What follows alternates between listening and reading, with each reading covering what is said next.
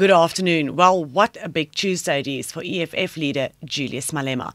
The case of fraud and corruption against the EFF leader and two other co-accused has been struck off the roll, with the Polokwane High Court ruling that the case has been dragged on for too long.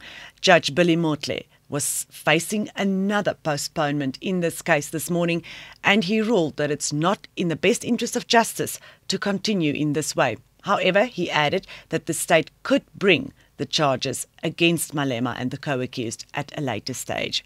The importance of this ruling is that it now paves the way for Malema to go to Parliament on Thursday afternoon, when President Jacob Zuma will be answering questions in the National Assembly. Malema wouldn't have been able to do this if he was stuck in the court case in Polokwane. But I stand before all of you, an innocent man without a dark cloud over my head, that the state has failed for a very long time to bring their case before court.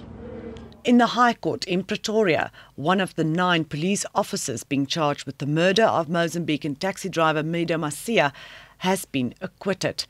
The court found that there was a lack of evidence against Constable Matome Ramatlao. And Archbishop Emeritus Desmond Tutu is back home.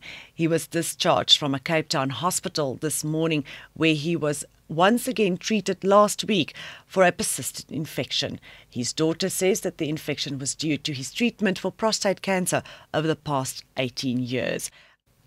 With that, we leave the news for today as we get ready to bite into more of it tomorrow.